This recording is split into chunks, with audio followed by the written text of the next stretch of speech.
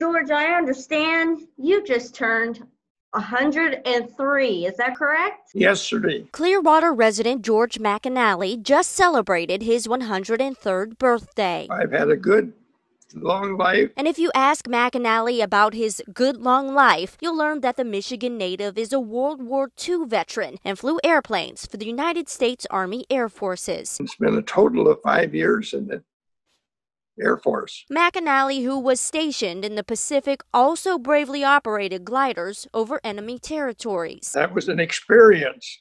I had to learn to fly one in addition to towing them, and that was a tremendous experience and something that I will remember. But the 103-year-old's best memory, besides Hazel, his wife of nearly 70 years, and their 3 children, is the day the war ended. The most tremendous memory was flying into Tokyo knowing the war was over. Now McAnally tells WFLA.com there are 2 secrets to living a good long life. Exercise and good food. And this World War II veteran, who still has a sense of humor, says before he dies, he wants to see one last thing: the upcoming election. Have to be here till November 2nd. After the election, I will die happily or poorly.